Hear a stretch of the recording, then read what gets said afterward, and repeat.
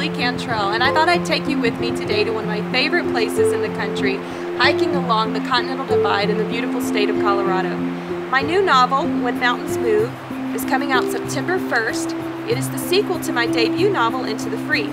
Into the Free was my love song to Mississippi, my home state now, where my family and I operate a sustainable, small-scale organic farm. But When Mountains Move is my love song to Colorado. And I hope you enjoy traveling with Millie to the beautiful Rocky Mountains, where she launches a ranch and tries to figure out how to do all the things that she knows she needs to do now to turn her old dysfunctional cycles into a healthy, happy lifestyle for herself and a new life for Millie.